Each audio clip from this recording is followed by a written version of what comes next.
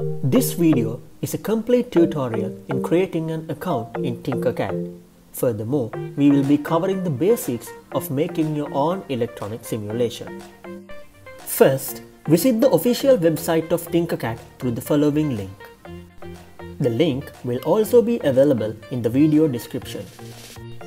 Click the Join In button at the top right corner of the screen.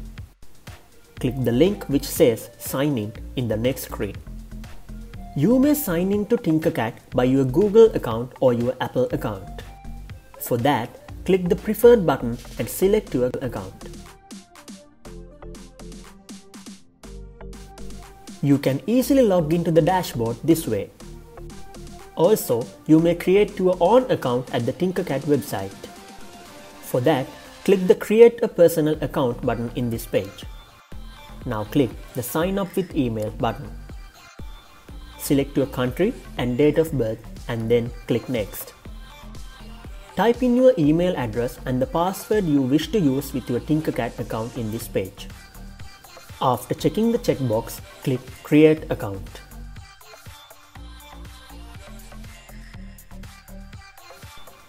Click Done.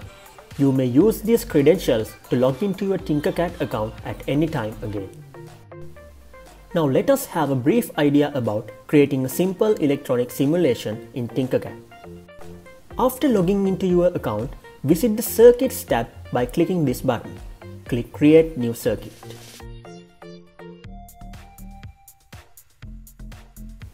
The screen will be displayed shortly.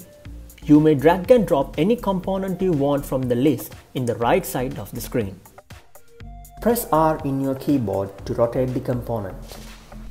You can easily pan your environment by dragging the white work area. By scrolling the mouse wheel, you may zoom in and zoom out. After placing the components at desired locations, you can connect them by simply clicking the points you need to connect. You may adjust the properties of the components by selecting them and adjusting the settings of this window. You may also program the programmable components.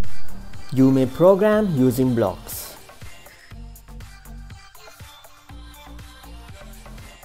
Also, you can use the text editor in TinkerCad to program your components in Arduino.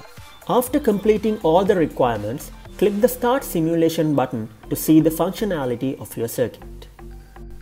Thank you.